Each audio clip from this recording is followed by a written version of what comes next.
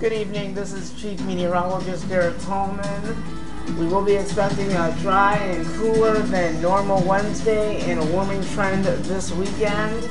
And the outlook is going to be warming back to normal temperatures by this weekend coming up. A dry Friday, a chance of thunderstorms for the weekend.